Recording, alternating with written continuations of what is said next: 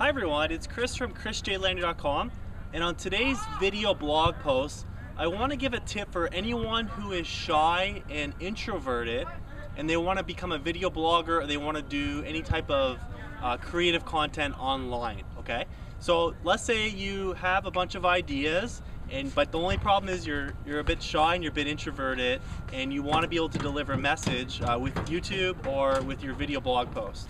One thing I would highly recommend is tip number one: get friends who are extremely extroverted and hang out with them. Hang out with them for 30 to 60, 90 days. Go to the parties that they're going to. Get out of your comfort zone and just get in social situations where you're forced to communicate, and that's going to automatically help your communication skills and automatically work on that weakness so it becomes a good enough strength where you have enough confidence to deliver the message you want to deliver. Okay?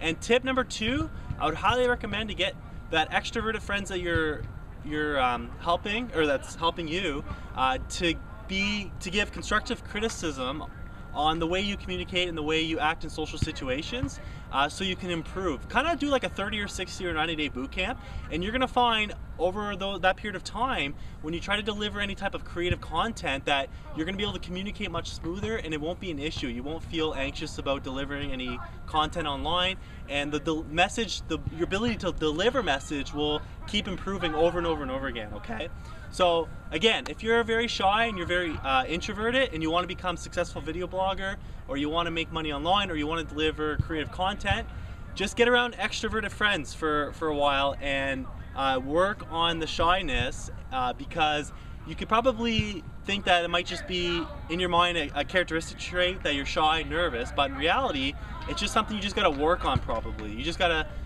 get extroverted friends, get in social situations, work on that skill set, and you'll find that over a period of months or 2 months or 3 months, that it'll be no issue. You're just going to be able to deliver creative content like that without any hesitation, right?